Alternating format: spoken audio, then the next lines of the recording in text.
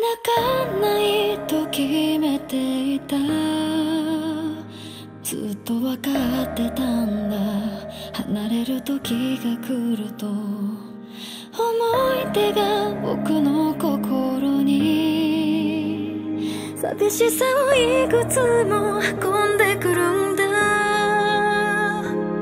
いい加減飽きたはずのおどけたやりとりさえ、今更ちょっと恋しくなる。まるで最後を忘れたように、いつも通り笑う方がよく似合っている。僕らはただ探し続けてた、誰でもない唯一の自分を。それは昼間に浮かぶ星のように、見えなくてもそこにあるもの。初めから僕ら持ってるかけがえないもの、磨いてくその先でいつかきっと見つかる。繰り返し覚えた歌が染み込んだメロディーが体中を巡ってく。一つのコーラス焼き付けるよ。変わりのない僕の帰る場所。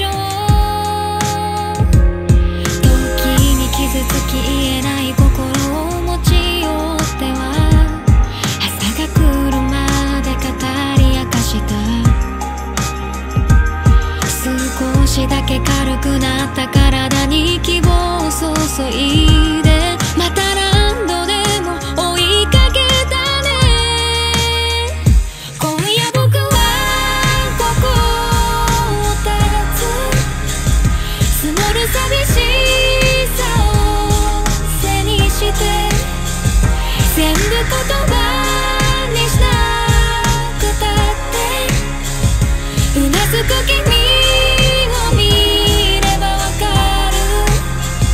これまでの時が僕らに与えた光は誰にも遮れやしないよね。きっと大丈夫。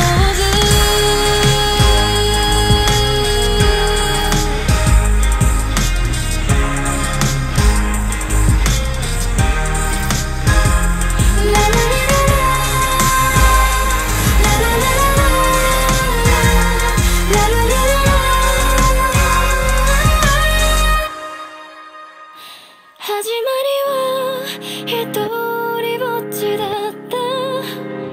そしてまた今日一人歩いてく。でも背負って